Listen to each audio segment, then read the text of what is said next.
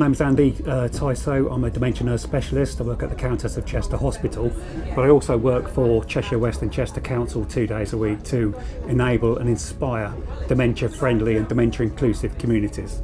The group started a few months ago. It's for people who are affected by quite a rare form of dementia called posterior cortical atrophy. Because when somebody gets a diagnosis of dementia, somebody else gets a diagnosis too, and that's the diagnosis of carer. And that carer needs full support, because if anything happens to the carer, something then inadvertently happens to the person with dementia. So we must make sure carers are supported, as well as the person with dementia, by providing activities, by providing peer support, by getting people out and about and included and feel wanted again.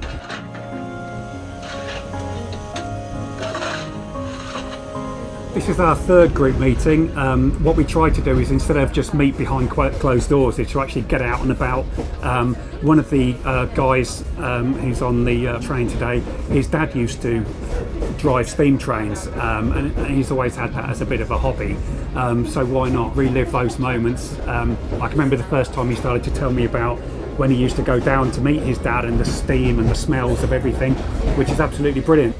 This is where I think dementia friendly goes to dementia inclusive, where we can actually see dementia as a disability and start to support people with that disability as we would somebody with a wheelchair. And for companies, supermarkets, East Lancs Railway, like they have done here, is to make reasonable adjustments and actually include people with dementia and not make it a special case. We get all sorts of emails about oil cans dirty. We don't get an email about that. No. I'm Pam Hunt, and I care for my husband John.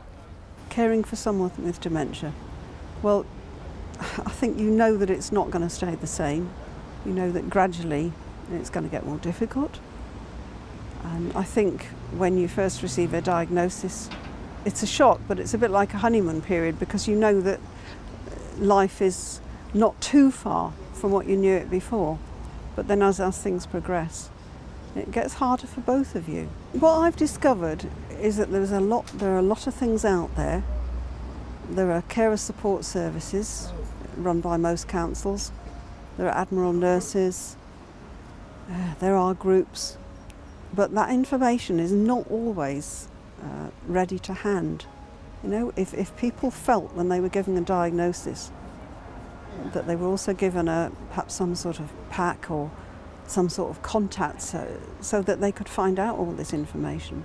There are so many people, I feel that myself, I've accessed quite a few of these things, but I look around at carer support and I think, I'm living in quite a big town and I'm with a group of carers. There have got to be a load more carers out there than just me.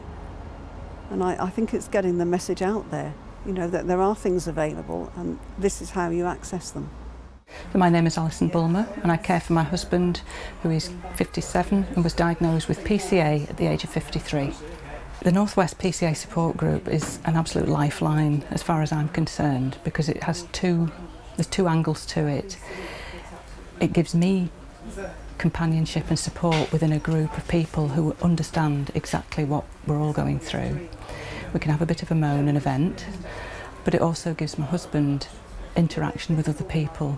Just a minimal conversation even for him is really, really important. As a carer, I'm dealing with his PCA symptoms and his depression, and I'm watching my partner, my life partner, disappearing, and it's very, very hard on all fronts.